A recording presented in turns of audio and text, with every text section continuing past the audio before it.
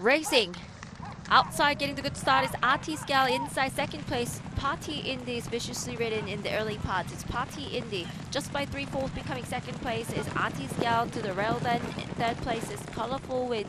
Inside it's A1 and outside having fifth place is Run and Gun. Just about 7 lengths behind the lead. On the outside joined by Myeongsong Magic. Middle field.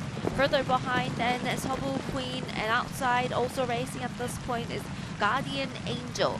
Having the lead at this point, Party in the outside second is Artie Scouts keeping up with the race pace at this point. Inside A1 is just about 5 margins from the top, and outside now hurrying down is Run and Gun, turning wide out.